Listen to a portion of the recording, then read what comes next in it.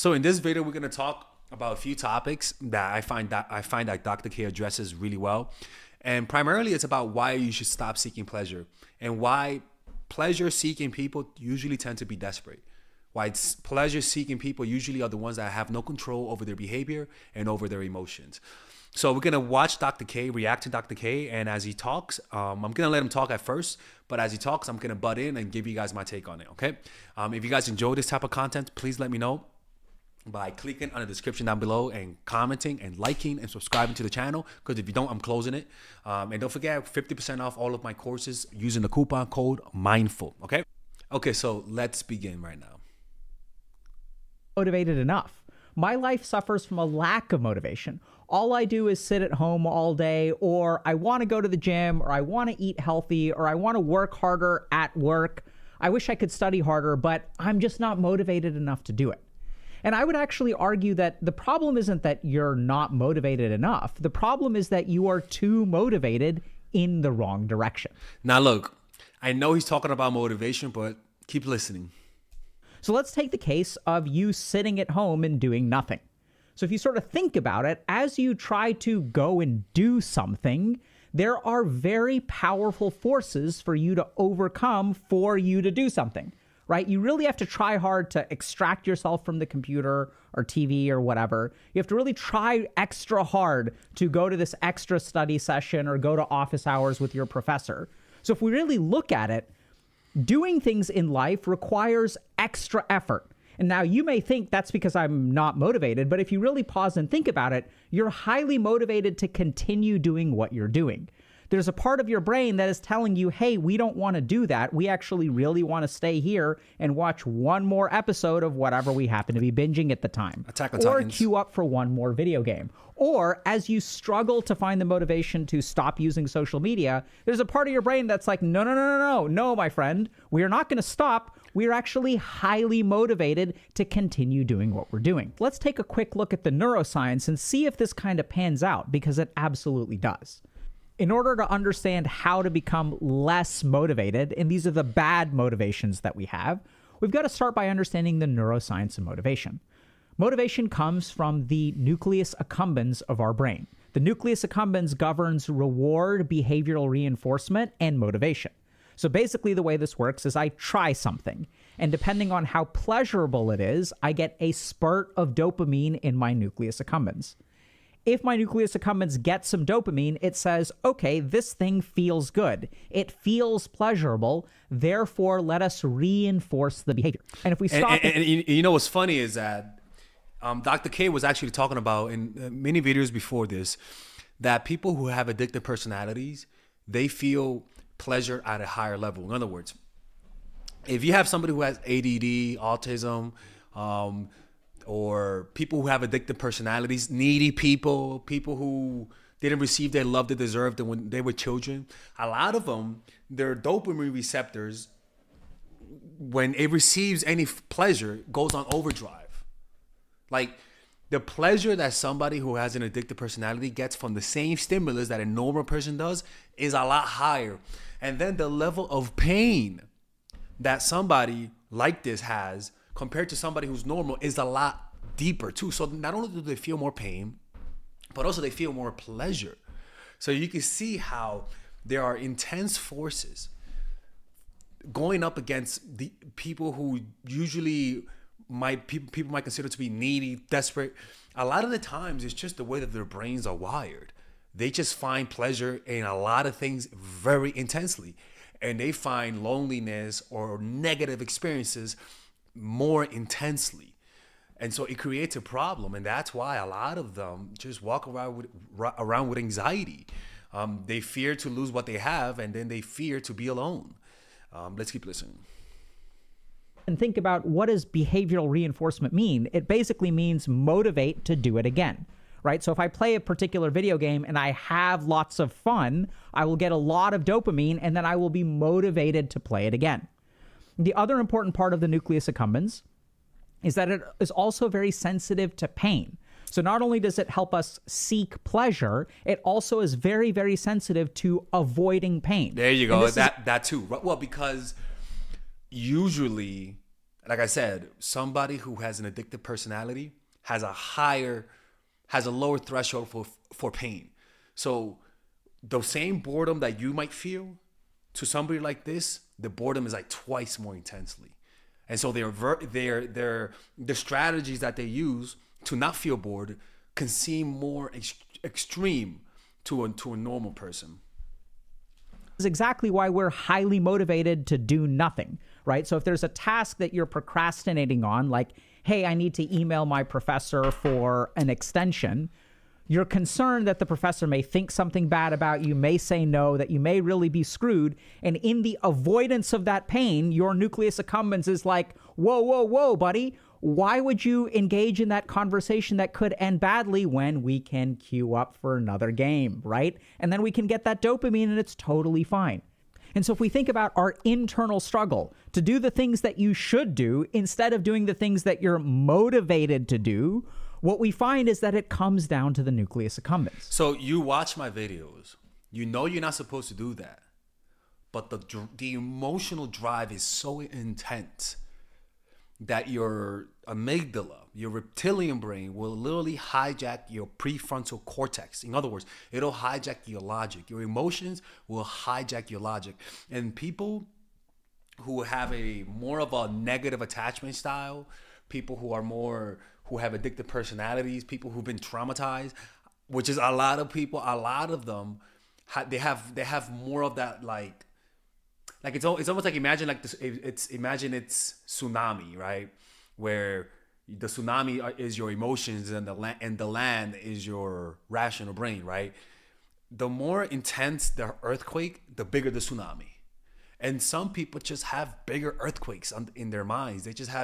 They react to things more exaggerated. And a lot of the times, the best way to overcome that is to find a way to stabilize the amygdala. And studies have shown that meditation reduces the activity of the amygdala and increases the activity of the prefrontal cortex and gives you, quote unquote, troops by increasing gray matter, which gives you more pathways to create more connectivity in the prefrontal cortex so that it doesn't get overdriven by the amygdala. Now, how do we break free of this? How do we actually decrease our motivation? Now, this is what's really cool. There's another source of happiness in our brain that's referred to by the term eudaimonics. So when you kind of think about happiness, there's two terms that kind of come up, and they come from different parts of the brain. The first is hedonics. So this is pleasure. This comes from the nucleus accumbens, and this is like, pleasure seeking. Like games are fun, booze is fun, pot is fun, dancing is fun, sex is I've experienced both extremes. Fun, like all this stuff is fun, right? It's pleasurable. But then if we look at happiness and contentment, this is actually governed by a completely different part of the brain. This is what we call eudaimonics, and it's governed by this part called the insula. And the primary neurotransmitter involved is also serotonin. So we've got kind of the dopamine system and we've got the serotonin system. Now, the interesting thing about eudaimonics is the subjective experience of eudaimonics is that you're kind of chill, you're vibing, you're content. You feel generally happy with life. Now, the really interesting thing is that And that's people who have addictive personality, people who are needy are dopamine-driven people, right? And so a lot of them never really experience that type of eudaimonic type of pleasure, where they find pleasure in being alive and just being. The problem is that their brain is so geared towards averting pain and going towards pleasure that they don't find this type of pleasure comfortable. So they always have to have some type of drama in their lives. Where eudaimonistic people, they'll find satisfaction in simplicity. He's going to talk about it. These two things are antagonistic. Yeah. There you go. The interesting thing is that these two things are antagonistic. So if you look at someone who's highly dopaminergic and their life is governed by the nucleus accumbens, they have very powerful motivations. Oh my God, I need to get up and I need to hop on the computer. I need to hop on my phone. I need to use technology. I need to do this thing a lot. And then generally speaking, if you ask them how content are you in life, how happy are you in life, they will say low. Mm-hmm. Now, if we flip it around. That's a lot. You see that a lot in big liberal cities, honestly. Like Like this is the difference between liberal city and conservative cities. Like liberals, it's all about you. You know, a lot of them are hedonistic. You know, Berlin, Jesus Christ. If you're a therapist there, you're gonna make a lot of money. But then you have conservative cities that they don't really have a lot of parties. They don't drink a lot. They don't do a lot of drugs. You know, relatively, well, in the classical term, right? And they're more into getting married, having a family, and having a simple 9 to 5. And it looks boring. Don't get me wrong. Like, it looks boring. But if you ask them how satisfied they are, you're gonna have a higher level of happiness in people who have who have the same routine. They might say they're bored, but I can promise you, if you ask them how unhappy you are, they're gonna say they're happier than the liberals, because liberals live more of a hedonistic lifestyle. And I don't care how much you try to convince me, hedonism never leads to happiness. It leads to pleasure, though. And we take someone who is highly eudaimonic and we ask them, what's your life like? They kind of wake up and they're sort of chilling, they're kind of vibing. They're like, life is good. And then if you ask them, what do you want to do today? They'll be like, whatever you want to do is fine. Their brain is not sort of honing in on, I need this pleasure and I need to avoid this pain. People who are highly eudaimonic are also more resilient. Like we said, it kind of relates somewhat to serotonin. And what we understand is that boosting serotonin signals in the brain will improve things like depression and anxiety. So if we sort of think about someone who's eudaimonic and kind of chilling and content, they're less depressed, they're less anxious, and they're kind of going about living their day. But also they experience less quote unquote hedonistic pleasure. So their sex life is great, but you know, it's not crazy. You know, they don't eat out every day, they cook every day. You know, their life is not boring, but it could be a little interesting. And so that mid-level of happiness is a sweet spot. It is a sweet spot. But unfortunately, like any other animal, if you give any animal a gateway to easy pleasure, they all will turn hedonistic. All of them, even monkeys. Give a monkey a smoke and a beer. Give a monkey a cigarette and a beer, and that monkey is gonna turn into a Karen. That monkey is gonna be smoking and drinking cigarette, smoking and drinking beer. Right? It's like give any animal that, and all of them will get into that path, right? Not all of them, right? You're gonna have your like freaking Messiah chimp that doesn't do that shit, right? But generally speaking, almost all animals are prone to get addicted, but they just never have access to it. And so now what we really need to do is understand, okay, how do we make this shift from hedonics in the nucleus accumbens to eudaimonics and sort of being generally content? Let's see what he says. Now, this is where, thankfully, we've got a really, really, really good technique that comes from yoga. The yogis. A couple thousand years ago, you had the a group yogis of yogis discovered and monks and people like that, right? And you have all these people like, who will talk about how meditation makes them happier and more content and boosts willpower. How does that work? What the yogis basically figured out is that the attachment to pleasure and the avoidance of pain come hand in hand. If I'm going to get a lot of pride from a success, I'm also opening myself up to devastation from failure. Well, yeah, like celebrities, right? Like you're going to get all the praise, but as soon as you fail, you're also going to get all the criticism, even if it's unfair. And so what the yogis decided that we're going to do is we're going to detach from all of that crap. We're going to separate ourselves from the hedonics. And then what happened when they started doing these yogic practices? They became more eudaimonic. They started to become more content. And as they got better and better at that, they even attained states called enlightenment, which is... I've experienced it. I never experienced enlightenment, but I've definitely experienced a significant amount of reduction of my desire for pleasure and my aversion to pain, especially after the meditation retreat. It was more evident like a few days after the retreat. Like I could literally sense how finding that middle path is life. And look at me now, right? If you notice where I live right now, I'm in a very quiet area of Mexico. Anyone who knows me knows I don't fucking live in quiet places. I don't do that shit. I don't live in quiet places. I hate living in quiet places. Now I don't mind. My routine has simplified. When before it used to be a freaking chaotic mess in ways that you can't imagine. So it's very true.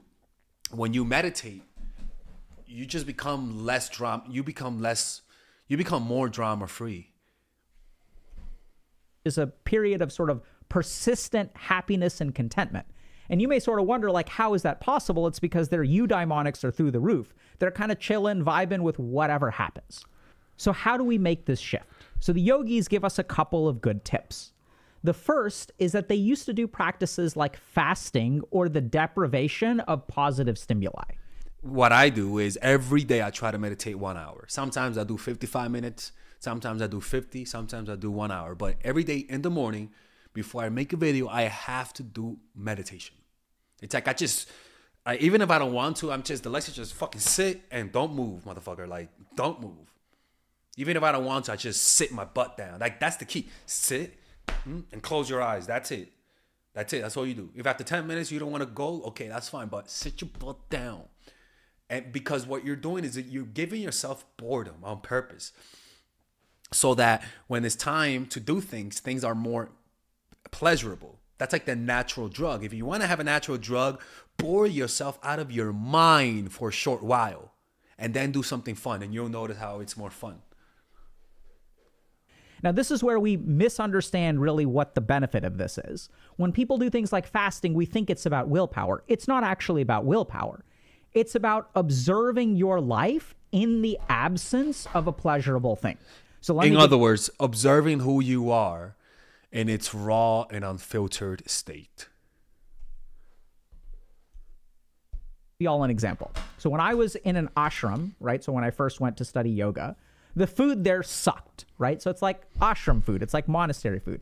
It's the same kind of gruel. I was actually nauseous. I could barely choke it down. And I longed for the foods that I wanted. The nucleus accumbens of my brain that wants that dopamine from that double fisting of a beer in one hand and a Coke in the other and a slab of pizza in front of me is like, oh my God, I don't want to eat this rice gruel day after day after day after day. This sucks so much. And then as I continued with the deprivation, I wasn't starving myself or anything. I started to realize, oh, actually, like, I can actually find happiness despite the fact that I don't get my material desires fulfilled. After a week goes by, after 2 weeks go by, I'm kind of like, this is okay. So one thing that you can do is abstain from some kind of pleasurable thing. Now, the goal of this abstinence isn't to actually boost your willpower, although that can happen. The goal of this abstinence is for you to pay attention to what happens to your sense of contentment. Is your life absolutely miserable without a slice of pizza or without beer or without marijuana? You'd be surprised, Dr. K. It does feel miserable. Like, it really does. I'm not even gonna lie. Like, when I did that meditation retreat, there were points where I just wanted to get the fuck out. Like, I was miserable. But through the meditation process, what happens is that your capacity to handle miserable experiences is the reason why you feel better when you're out of that meditation. You learn to accept a boring, miserable situation, and you sort of see normal life as like a piece of cake, because this doesn't compare to that, right? I know, look, sometimes we in the meditation retreat, we said, look, man, when we're telling people about this retreat, don't tell them how miserable we were, because they won't come. And it is true. Like, but people, you're paying a price. You're paying a price for something that has no worth. You're paying a price to literally grow an extra limb, and that limb has control over your emotions. You're literally able to control your emotions, people. You talk about a powerful tool, and you talk about something that's worth the price. That's worth the price. That's worth what I went through. You may experience all kinds of negative things, but really pay attention to that and start to see what happens to your life. Honestly, sometimes I just think about, I cannot believe I actually did that. Like, I'm just so happy I got it through, man. Like, honestly, people, like, I just cannot believe I actually did that meditation retreat, man. It still blows my mind to this day. When you deprive yourself of this thing. Now, what's going on in the brain when you do this? What's going on is that we are not feeding the nucleus accumbens. Because remember, when the nucleus accumbens get something pleasurable, spurt of dopamine, behavioral reinforcement, stronger motivation the next day. So we're sort of quieting down the nucleus accumbens. Now, the problem with that technique is that it's pretty tough, but I would recommend, giving something up that you find somewhat pleasurable, but like is not going to be life-changing. Yeah, I mean, it is hard, but like, again, the way I say is that it's easier if you do it in a group. That's why you want to go to a retreat, because you're meditating in a group and you're all suffering. Humans tap into their superpowers when they do things with other people. That's just how that works. If you do it with other people, you're going to notice you're going to be able to actually do it. But if you do this meditation, if you do this deprivation alone, you could do it. Don't get me wrong. I used to have spiritual fastings for like a day, 2 or 3, where I wouldn't eat food for 2 or 3 days. I used to do that by myself. But that's because I thought I was going to help people. Okay, so that's a different motivation. If you want to do this and you try doing it by yourself, it's always better to do it in a group.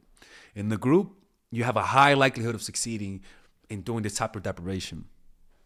So in my case, I gave up ice cream for 10 years, and that worked really, really well. It was awesome, really helped me a lot.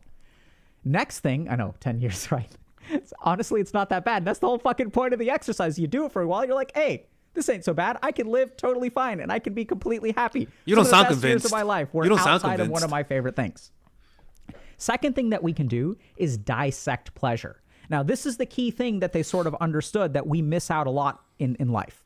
So right now, everyone is all for avoiding pain, right? Because pain sucks and that's bad, and we don't want to embrace pain. We don't want to fast. We don't want to deprive ourselves of anything. You see your nucleus accumbens? It's like, no. We're highly motivated to not give up ice cream. Don't take that pleasure away from me. And it's going to drive you. You see that motivational pull? It's happening right now. I don't want to give anything up, which is fine. You don't have to. So this is the cool thing. You can not only embrace the negative, but you can also detach from the positive. Now, this may be where, once again, your nucleus accumbens is freaking out. Does this mean he's going to tell me, like, I shouldn't do fun things? No. I said detach from, not abstain from. So what does it mean to detach from the positive? What this means is to dissect your pleasure, right? Observe your pleasure from the outside. So as you eat a slice of pizza or have some ice cream, take a look at what's going on inside you. Where in my body does this pleasure come from? You know, it's funny because like I do it with weed, and when I smoke, and I notice that the pleasure of smoking weed is a lot less when I do it consciously. There's something about just allowing the pleasure to just make you unconscious. Like you just like, and you just start smoking and just letting the movie get you, and you're just reveling in the high. But if you actually stay present, notice your breath as you're smoking weed, you'll notice that the pleasure of the high is not as pleasurable. You know, it's not as pleasurable. And experiencing that high in that state, in that level of pleasure over time will reduce the attachment to it. The problem is that you're going to notice a part of you is going to resist. A part of you is not going to like the fact that it's not getting the full pleasure that it wants.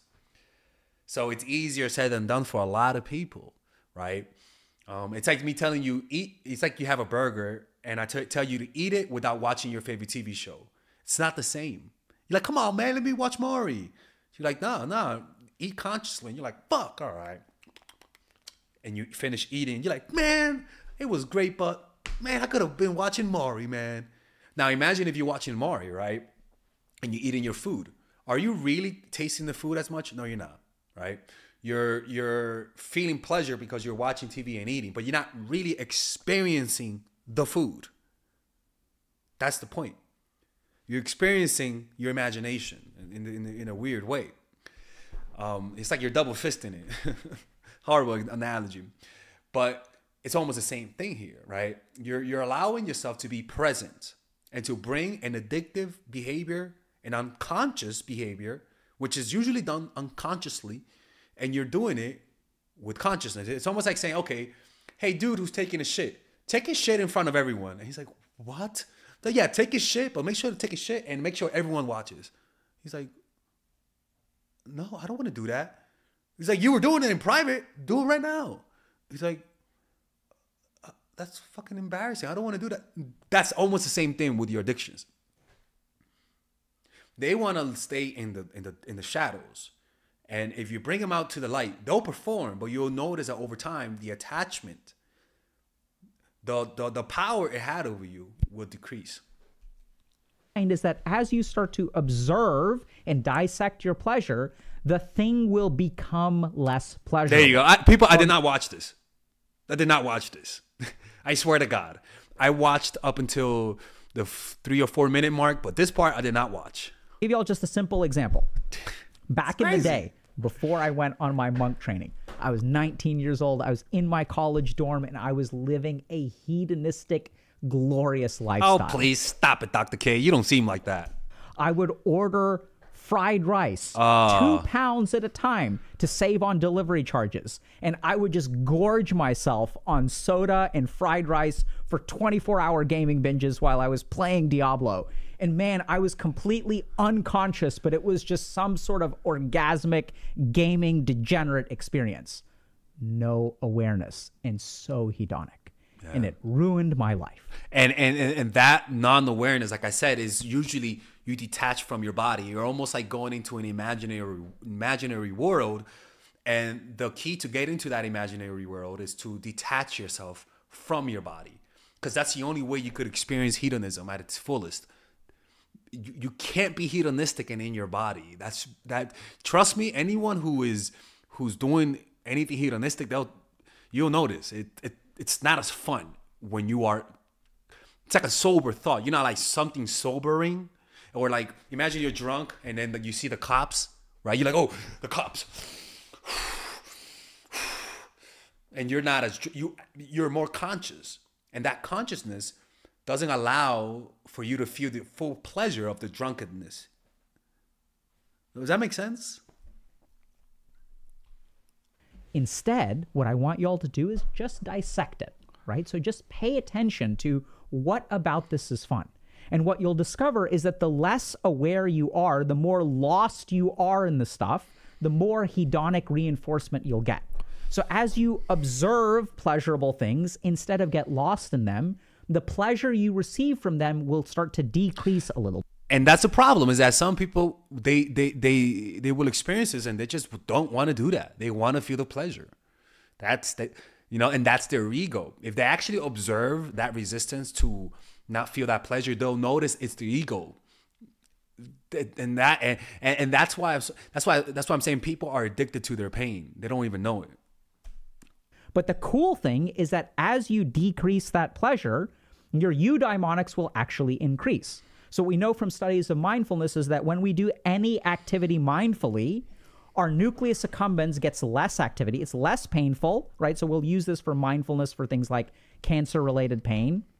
So it reduces the pain we experience, and it even reduces the hedonic pleasure we experience. But what it does is it boosts our contentment. So this is exactly what we want to do. Because I think contentment is different from pleasure, right? Where you're never fully pleased. You're never fully, completely, because it's always going to come up again. Contentment, it feels to me, contentment is more of a longer lasting type of feeling, but it just feels different. It's almost like, I always use this analogy to explain things that have a similar sensation, but also feels fundamentally different. It's like the code of outside versus the code of a refrigerator. They both feel different. It's a different code. You could sense the difference. We all could sense the difference between code outside and the code that's manufactured. Or we could tell the difference between the heat that's outside versus the heat that's manufactured by your heater. Completely different, right? So it's almost like that same thing where it's similar, but it's not. It's like animals that look similar, but they're not of the same species or not even related. Like you call that cross evolution, when animals evolve to look similar and have very similar body parts, but they have zero ancestors or zero connection. Yogis have given us an answer, which is to dissect the pleasure. Just observe it. As much pleasure you want to engage in, go for it, but just observe where the pleasure comes from, and it'll blunt that nucleus accumbens response. Blunt it. The last thing that I want to leave y'all with is sort of this core understanding that the yogis came to, that motivation is a bad thing. So I want y'all to think about this for a second. The more motivated you are, the harder it is to make a choice. Because if we think about what is motivation, I'm motivated, I'm driven, right? So we'll even use the word I'm driven to whatever because I'm highly motivated. So if you sort of think about it, who's in control when you're highly motivated? I've worked with CEOs who are so motivated to work really hard, they've gotten married and divorced 3 separate times. I've literally had to take patients who had eating. Well, like, isn't every negative addiction a motivation as well? You know what I'm saying? Well, that's the thing, actually. Because if you're motivated to find pleasure, you're also going to be motivated to avoid pleasure. So it comes down to discipline more than motivation. Okay, let's see if he says that. Disorders who were so motivated to avoid food that they had to be strapped into a hospital bed and hooked up with IVs so they don't have heart arrhythmias and die. This is the power of motivation. But when we get highly motivated, we lose all control. So the crazy thing is that as you move away from motivation, what you start to get in return is choice. And now I want y'all to think back to a time where you just had a good day, where you woke up in the morning and you weren't particularly motivated. Now, we're not talking about motivated to sit down and start playing games like the first thing when you wake up. We're talking about truly content. And then you can kind of do whatever you want to that day. If someone suggests, hey, do you want to go for a hike? And you're like, yeah, that's fine. I can do that. Or you can wake up and you're feeling relatively content. You're like, let me just go ahead and take care of this work. And there isn't this internal struggle. So the crazy thing that the yogis ended up discovering is that motivation and choice are also antagonistic. And the more that you boost your insula, the more that your serotonin signal increases, the more eudaimonic you become, the more freedom you have in life. That contentment and freedom actually come hand in hand. So I know it sounds bizarre, and I know that... Yeah, it's crazy. It really is. It really is, because then that means you just have more choices. You're not bound to what motivates you.